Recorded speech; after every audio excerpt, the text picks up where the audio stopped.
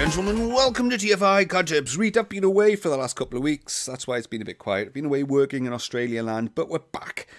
So to get back into the swing of it, because I'm a little bit out of practice, we're going to just start with a nice little simple, brackets-ish, simple-ish tutorial. A nice easygoing tutorial of this impossible dovetail puzzle, which I found whilst I was away on a channel called ClickSpring. Now, one of my viewers pointed me towards this channel a couple of months ago. It's a guy who has his own workshop. He's created his own YouTube channel, and everything that this guy does is next level. It's just perfection. From the video quality to the stuff that he makes is phenomenal. Highly recommend you go and check this channel out. It is amazing. It is really educational. It's just fascinating to watch how stuff's made, and he does it to the highest of quality from what I can see.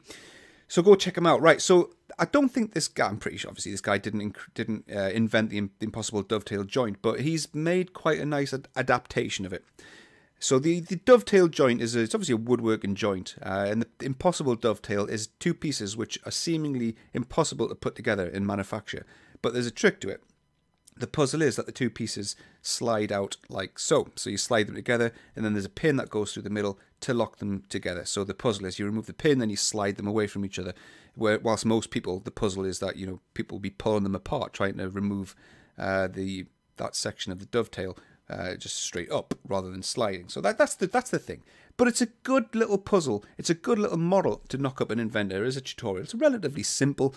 So I thought, let's start with this. Right, so as with most of my tutorials, I am making this up as I go along. So I couldn't tell you right now what we're going to learn as we go. We're just going to do it. So it's pretty much, why change the habit of a lifetime? Right, let's go. So this is not really a stop at every point and explain what I'm doing type of thing. This is just, you can just follow me as I go. Right, just follow me. I'll try and go as slow as I can within reason without dragging it out for too long.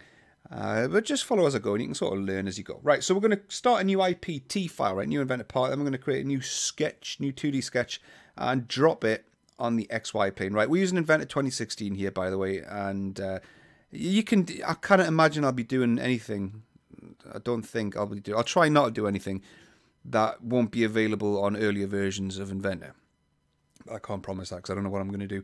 So we're going to go for the XY plane, right? Let's look front on. I don't have any sizes, right? I have no idea what sizes this guy's used. I don't think it matters, right? I don't think there is a set size or anything really. It doesn't matter. You can check out his website. I think he does host files which you can pay for and download them straight away. But, you know, right, let's just make this up as it were. So 150 by 150. I think that's probably ish about what size that is if you look at his hands. 150 mil. Maybe a bit bigger, but it doesn't matter. Right, 150 by 150. Let's finish that, and let's just to be proper, let's edit that dimension. Let's double click him and then link these two together. Right, so if we do decide later on to change that, they both change. Right, let's just be proper about this. Let's do it right. So finish the sketch. Right, I'm using a 3D connection mouse here, right? That's why it's sort of moving and orbiting around whilst I'm not pressing any buttons. Go check out 3D Connection Mice if you've no idea what that is. When I was in Australia, I genuinely, right, no word of a lie, I was staggered to come across a guy who's used Inventor for over 10 years and he'd no idea what a 3D mouse was. I was staggered. But that's a thing. But if you want to zoom in orbit, you can use this button here, obviously, and then just do this. That's a thing. You can do that. You don't need a 3D mouse. They're just extremely convenient. Right, then we're going to extrude. We're going to pick the square, and then we're going to extrude it up by 150. Let's just keep it completely square. 150 both ways. So we're going 75s and 75, and then okay. Right, so there's our block. Right, how we're going to do this. Right, well, I think what we'll start by doing is defining the profile of the dovetail itself. I think the way I'm going to approach this is I want to create a multi-bodied solid. The end result will be an assembly, but I'm going to model it as a part file because it's quite a tricky piece, right? It would be extraordinarily difficult to model this up as two separate parts and then bring them together. So the bottom-up approach would be extremely difficult. So we're kind of going top-down. That's where we're going. We're going to start with a part, and then no, we're not. We are going bottom-up. I'm jet lagged. Honestly, that's where my brain is right now. I literally can't even add up two numbers. But we'll carry on, right? So we're going to do 2D sketch. Then we're going to drop the 2D sketch on this side face. And this is where we're going to define the profile of the dovetail. Right. So we'll project geometry. Let's project this side face here.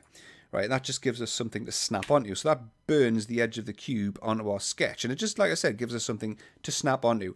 Now, because we're going to be using a 3D feature here of a profile, I think it might be a good idea to make these construction lines. So just highlight them all and then hit that button there, and that turns them into construction lines. And that just makes sure that later on, Inventor doesn't try to use those edges with any 3D features, right? So let's sketch out the dovetail profile. So we can just do this approximately, right? We can just guess it, right? Just guess it for now, roughly sketch it out, and then we'll put the dimensions on later. So let's say from there to there. Whilst you're sketching, make sure if you've got a line that you know is horizontal, just snap, right? Just snap, and then snap. There you go. You can see the tracking vector come along, and then snap. Reese. So there's the ish dovetail joint, right? That's the ish profile of that joint there. Let's jump back to that there. Right, so there we go. There we've got a, I mean, let's go back to a better picture. That's a good picture. Right, so just looking at the sizes, if that's about 150 mil, that would say that's about a third of the way up. So I would say about 50 mil, maybe 45 to 50 mil in terms of the start of the bottom piece. Right, so let's go for that. Right. Before we start putting sizes in though, let's get the constraints down. Let's get the geometrical constraints down. So we'll do a line, and then we'll make this a center line, and we'll just snap that at the green dot in the middle, and then snap that at the green dot at the top, right? And that puts us a center line. The reason I'm going for that center line is because I need to get all of this sort of stuff centralized, and these two lines here need to be symmetrical, because it is a symmetrical joint, so we can do that sort of stuff. So let us do a constraint, a coincident constraint between the middle of that line to that, right? So that bops that middle of that line smack bang on the center, and let's go symmetric constraint between that, and then that. So that makes those two lines symmetrical around the center line. So that's the geometrical constraints done. Actually, that's all we need to do. So for the sizes, right, dimension from here to here. So well, that was nearly there actually. Let's make it 45. Let's say 45. That'll do. Right, and because we made the constraints as we went, when we were sketching it out roughly, this line here is automatically, I think it's a coaxial constraint. It's coaxially constrained to that line there. So they're always in line with each other, these two here. And then I think, let's just go back to the actual dovetail. So from there to about there, well, if I've made that 45, that gap there looks slightly smaller. So let's say 40. Let's start with 40 and see what that looks like. So dimension from here to here, 40, and then let's put a couple of angles in. Let's say, oh shit, no, that's not good. No, let's undo that. Let's say 80. Does that look about right? Yeah, it'll do. It'll do. Right, and then the final constraint, I'm not actually sure. I'm assuming it's the length of this line here. That's the way you do this. If you're not entirely sure, you know, you've still got unconstrained entities, and you're like, well, where does it need a dimension? Just hold the left mouse button down. Make sure you're not in the dimension command. Hold the left mouse button down on the line and just pull it, and yeah, it's the length of that line. So let's go back, and again, that looks quite wide actually. So let's say maybe 55 perhaps ish. 55. Let's see what happens when we put that on. So dimension there, 55. No, it needs to be a bit bigger than that. Let's go for 60. It could probably be a bit bigger, but like I said, it doesn't really matter. And that's the sketch done, right? So we've got the profile of the dovetail joint done. Now I'm thinking here. Right, let's finish this sketch. I'm thinking I'm going to sweep this. So I want to sweep this, and I want to split the block using the sweep. So what we're going to do is we're going to create a work plane. So you hit this button here, and then you want to put a work plane. It probably doesn't matter what level the work plane goes here, but I want to intersect the work plane right there at the same angle as that. So that gives us a sketch plane at the same level as the bottom of the dovetail joint there. Right, so then we're going to sketch on that work plane, and then I'm going to project this little dot here, and then I'm going to snap a line to that point, and then whack it out to about there. Right, so this is the path in which I want to sweep this dovetail joint along. At this point, right, I know I've got in my head where I'm going with this. At this point, you're probably thinking I have absolutely no clue what you're doing here. I don't blame you. I don't blame you. I just kind of get these. I get a vision, and it comes with experience, and you get a vision of where you want the model to go, and you just kind of stampede your way towards it. And if it doesn't work, then you just stop the video and you start again, I guess. Or you undo it and start again, I don't know. Right, but I think I know where I'm going. So we're going to create an angular constraint. No, not angular constraint. A dimension between there and then... Oh, we haven't got anything to snap to, have we? No, right. So what we need to do is create a construction line. So hit line, hit the construction line button, and then we want to snap to the green dot. So that's sort of our origin for this sketch. And then go along there. The length of this line really doesn't matter. Then dimension between there, and then make this 45 degrees, right? Because it is a 45. I think it's 45 degrees anyway. When you look at the block opened up. That angle there, this is where that line's going. Although I'm starting the sweep pattern from there, going like that, I think that looks like 45 degrees. Might not be. It might be about 30. I don't know. It still doesn't matter. It doesn't matter. You can make. I mean, once you finish this, you could actually make it if you wanted to. You could 3D print it, but you know, it's not actually going to be used to hold furniture together by any means. So it doesn't really matter if it's not entirely accurate. Anyway, right, we've got that line done. Right, that line's done. Let's hit finish sketch, and then let's turn this work plane off. I don't like leaving work. Oh, hello. I don't like leaving work planes on. They get in the way. And then we're going to sweep. So we're going to go for sweep, and then we want to pick the option for a surface, and then we're sweeping this here, and then the path is that there. There we are. Right. So that's going to give us a swept surface through the block. You might now be able to see where I'm going with this. If not, then just persevere. Just bear with me. Right, we're going to click OK. Then what I'm going to do, right, because that's just one side, we're going to click circular pattern, that, and the rotation axis is going to be the origin Z axis, right? That's the center line right the way through the block. Now, this highlights the need to make your sketches symmetrical when you first start a model, because you can now use these axes and these planes as sort of rotation pivot points and center lines and whatnot. So we're going to make 2, and then we're going to click OK. So we're circling this around the Z-axis times 2 placement. Boom. There we go. All right, and that gives us this. Then what I'm going to do, I think I need to join these two together. Right, so we're going to stitch, right? So we're going to stitch, right? I know stitch, yes. What the hell stitch? Basically stitch, right? We've got 2 surfaces here, right? 1 surface, 2 surfaces. Stitch joins or combines the surfaces together to create one object. So we're going to then use that one object, I think, because I'm hoping it works. We're going to use these 2 surfaces to cut this block. So we're going to stitch that and that together. And then, what happened there? I think I might have dragged, right? So stitch that and that. There we go. Apply, and then done. And then you should get stitch surface, and that's just now one. Yeah, that's just one surface now. Right. And then this is the moment of truth, I think. I'm ready to do this. So we're going to go for split.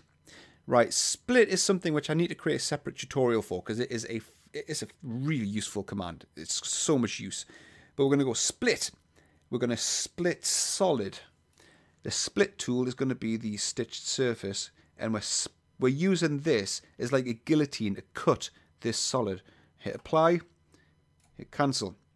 Right click on the stitched surface and turn that off, and then look at that. Yeah, that's actually worked a treat. Right, so now what we should have in solid bodies, solid 2 and then solid 3. So the bottom half and top half, right? You can rename these, so we'll just rename this to bottom piece, and then this one here is going to be the top piece. And what we should be able to do, really, in theory, is just right click on the top piece, and then, oh, look at that. That has worked an absolute treat. So let's go back there. So that bit is that bit. So let's just look at that. And then, yeah, that's pretty much bang on. Let's just orientate it to about there. Yep. Yep, bang on. Right, I'm happy with that. Okay, so that's the bottom and the top piece done. The next thing you could do, you could do the chamfers. He's got a couple of, basically towards the end of his video. And I obviously highly recommend that you watch the video from start to finish, because it shows you when machining it. It shows you the tools that he uses to make it. But you can see he's got a couple of chamfers around here. He took a file and just shaved off the sharp edges.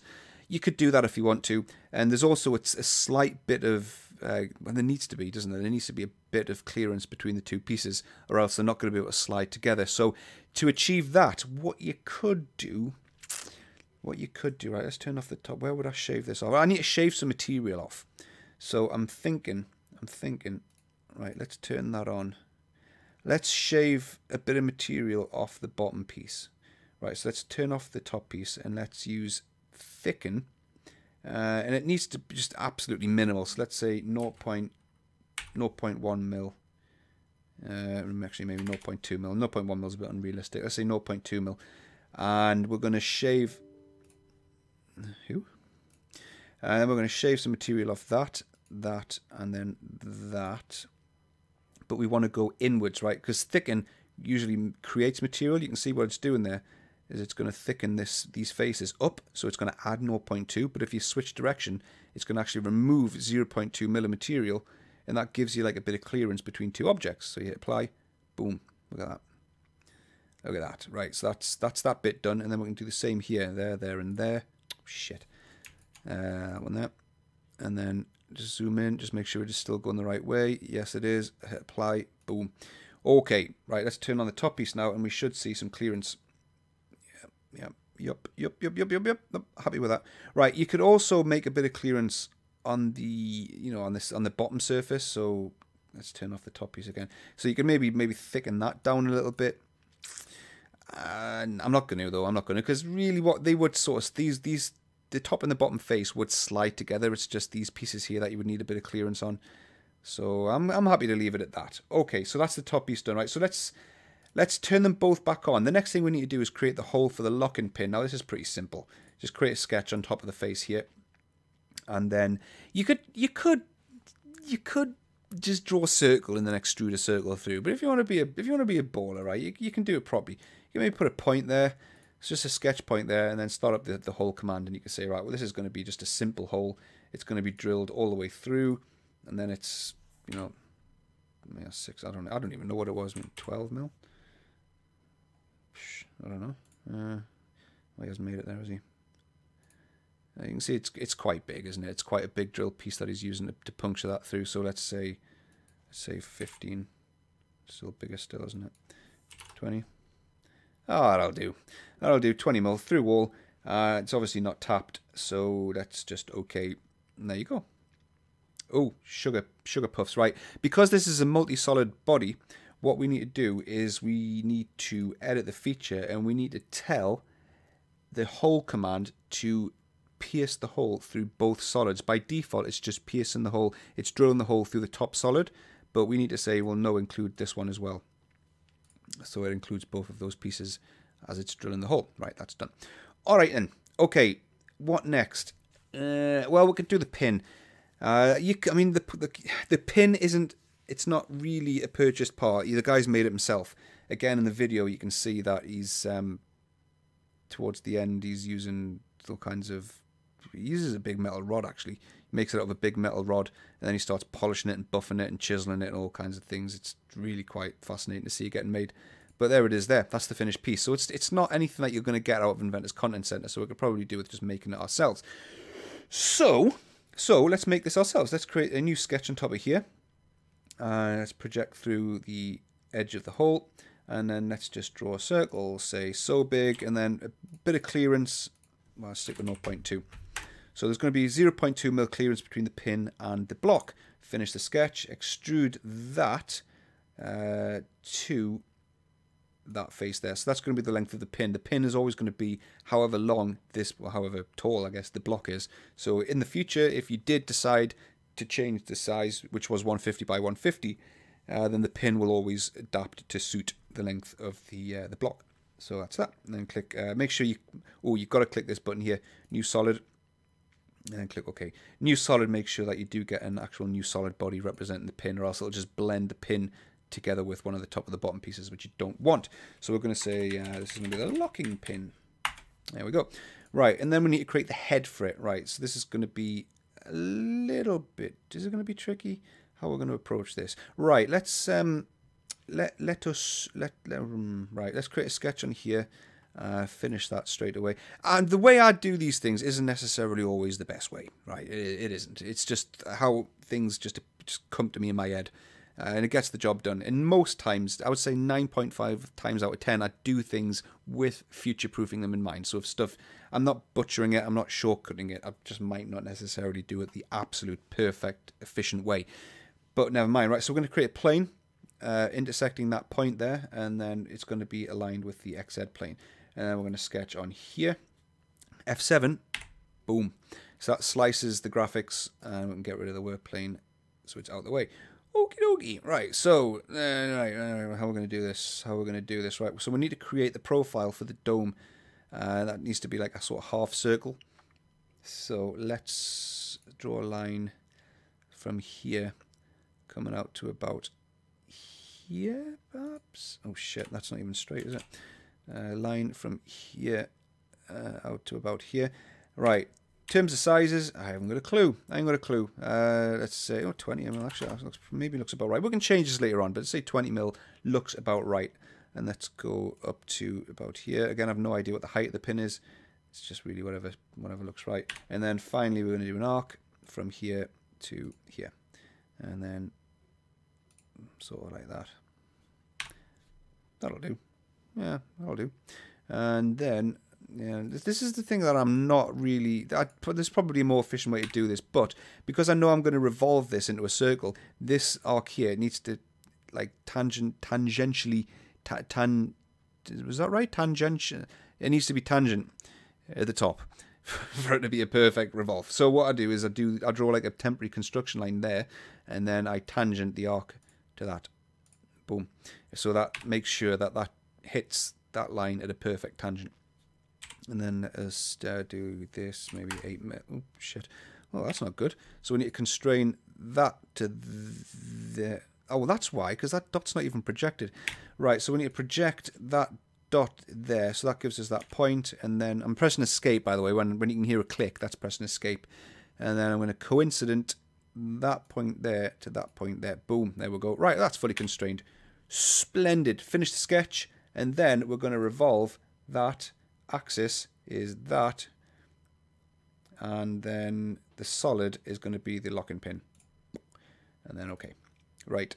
So that's the pin. That looks ridiculous. It looks too long and too flat. Do I care? Yes, I do. So let us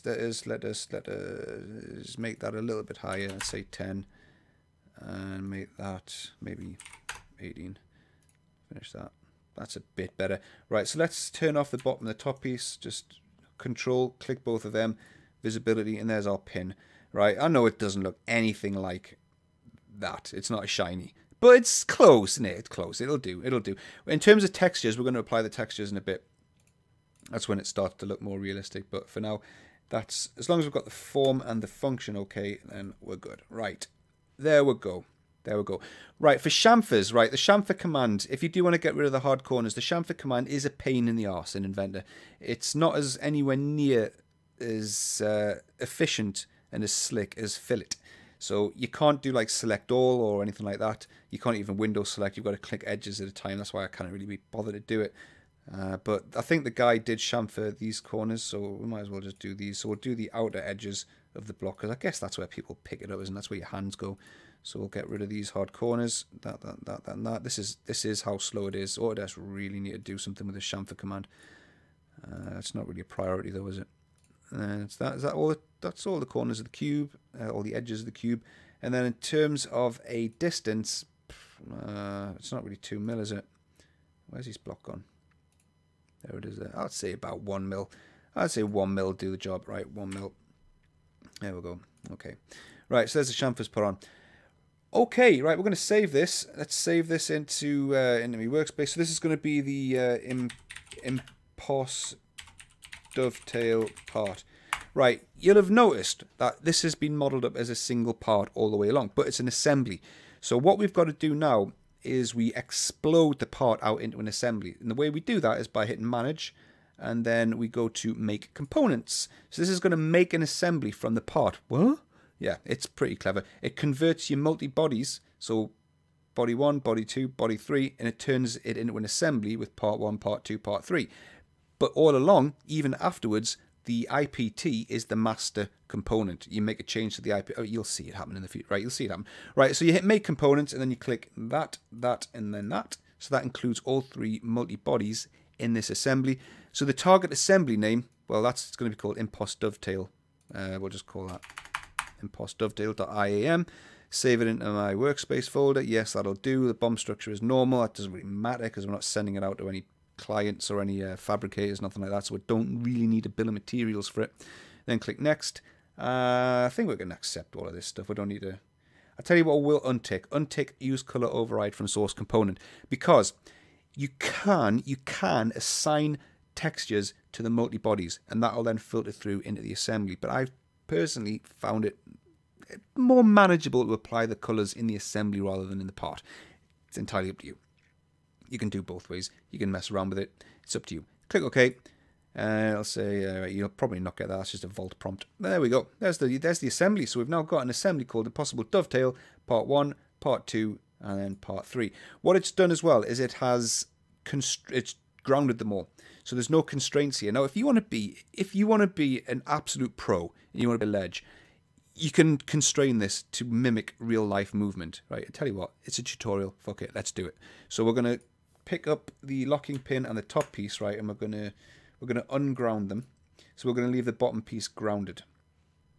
Right? How am I gonna do this? Right. I tell you what you could do. What you could do if you wanted to just test this, right? Let's turn off the locking pin for now, right? Let's turn off the locking pin, right? Let's put that and then that. So hold down Control, pick these both up, right click, and then click Contact Set on the right click menu. Go to Inspect and then activate the contact solver. And what you should find, providing that we've done this right, you should be able to slide it along like that. Look at that. See how it's... Look at that. That is working an absolute treat. And you can... Oh, shit. Oh, there it is. Slotted back into place. Come on. This is where Inventor's contact solver gets a bit jiggly. There we go. All the way through. It is working like an absolute charm. So you can see it's sort of making contact as it's going in. But you just got it. Nah, that's well and truly goosed. Right, then you just press Control and Z and that'll just undo it back into position. There we go. Right then. So, yeah, that's... I guess that's it, really. I mean, you could constrain it in place properly. How would we do that?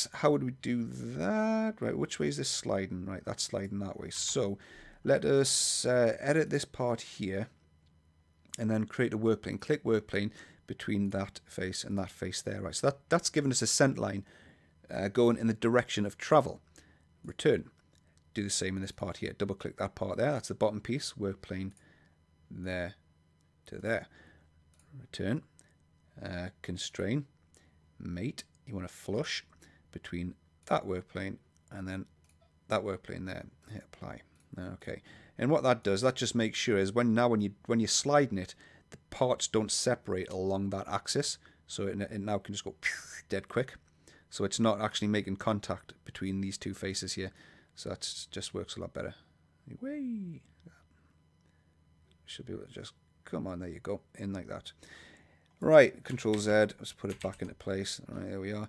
And then if you want to actually get it legit, right, 100% legit, you can turn your locking pin back on. Put that back in there. And then put the locking pin on the contact set as well. And now this ain't going to go anywhere until you pull the pin out. Like that. And then... oh, I love it. I love it. Right, that's the locking pin working. The locking pin itself isn't constrained though, so... Oh, it is actually. Well, no, it's not. It's not constrained. It's just it's in the hole based on being a contact set, right? So it can't move either side because of contact. So what we really should do is put a constraint between the center of the locking pin and the center of the hole, and then I suppose we're going to leave it at that, and then you could just pull it down until it hits that there. But you can see the whole block's starting to move now, so we really don't want to do that. Let's just constrain it properly. Between let's do an insert constraint between that edge and then there. Apply. Right. And there you go. That's your impossible dovetail joint complete. Well, it's not great. It's let's turn these. Let's put some colours on it, right? Let's just finish off with some nice colours. So the lock and pin, right? Let's open that up separately, right? Let's put the textures on it away from the assembly, just so there's no interference. In terms of a material, I mean, if you want to like understand what kind of weight this thing is, then you can apply materials and a texture. So let's hit the material drop down list and let's go for. I think he made it out of.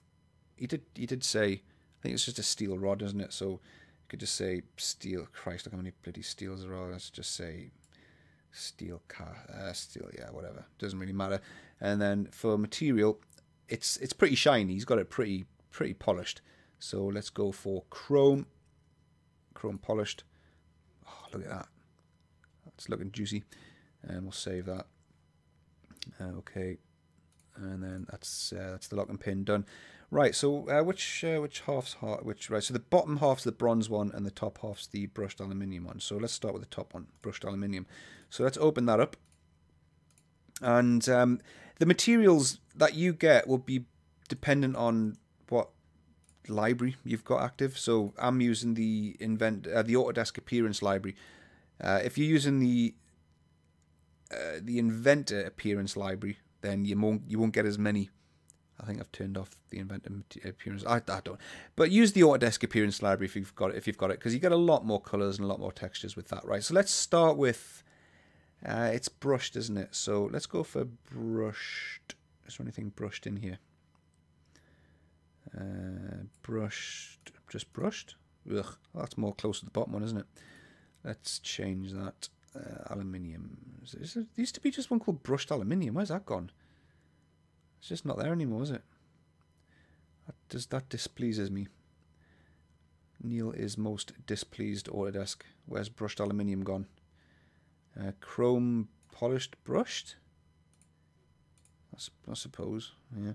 I think the brushed marks are a bit thick. So what we can do then is just edit the texture. Right. We didn't use that one, so we can get rid of that one. So chrome polished brushed. Edit that.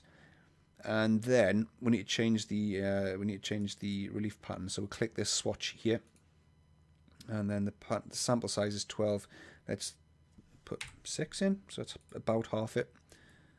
Yeah, that's about right, isn't it? That'll do. All right, the direction of the brushed is right. The relief pattern 0.10. What does that do? Not much. All right, we'll just leave that. Oh, that'll do. That'll do. It looks about right. So that's the top half done. Let's save him. Close that down.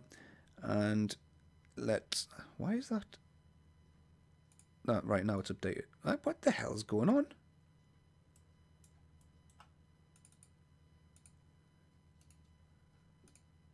Right, that's okay. I'm sure the brush sizes were changing there. Never mind, I don't care. So let's open up the bottom part and change the... We didn't do the material on the top half, did we? No, we changed the texture, but not the material. So let's make this... it's made out of bronze. Brass. Bronze. Bronze is a colour.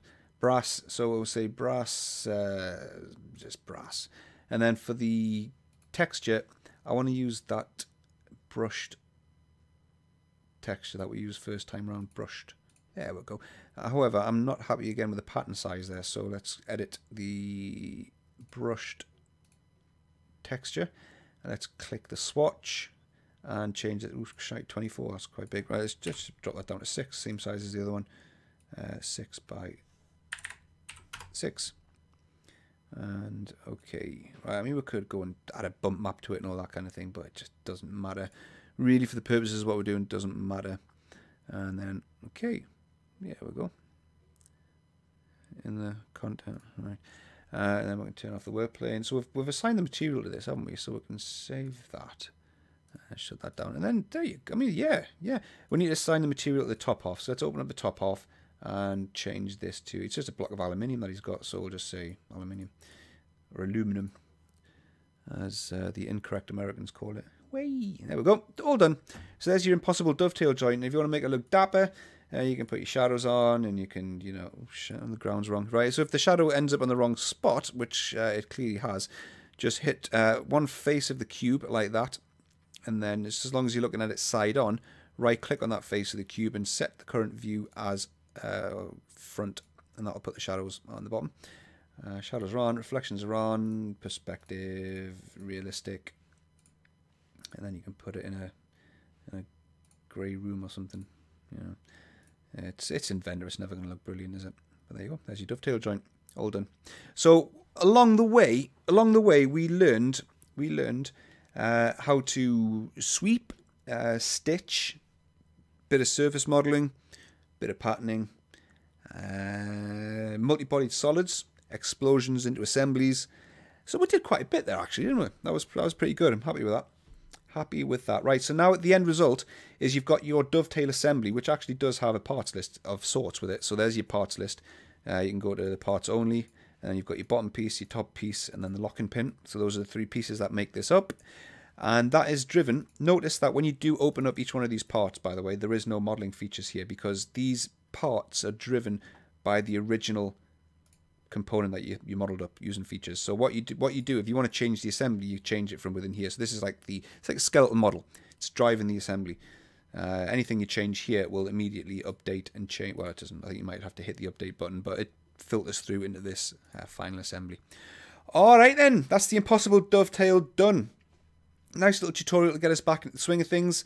If you found that useful, do please press like. If you learned something along the way, that would be great if you just let me know, because I'm sort of still looking for things to do that apply to a lot of people and people can learn from. I do get a lot of requests for quite specific niche things, and I'm like, I can't really do that. It's so specific to what you're doing that it's not really going to help anybody else. So I'm up for suggestions. I can't guarantee that I'll do them, but I'm up for suggestions anyway. So thank you very much, guys. Like, comment, subscribe if you haven't done already. Until next time, toodles.